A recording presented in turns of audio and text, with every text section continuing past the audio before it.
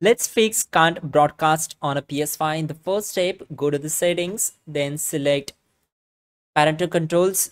Select the first option, add a default password here, and we need to disable PS5 console restrictions option. This is really important step. Users and accounts, select other options and then choose restore licenses. Select all the games and apps from here and select the restore. This will take around 4 to 5 seconds to complete the process. Once done, we need to simply, after that, go to users and accounts, select the link services, go to YouTube, and we need to select link. You can use browser option, then add a login ID and password here. Complete this process. It's so simple. It's like login into on your PS5. Once done, we need to simply press the share button from the controller and select the broadcast.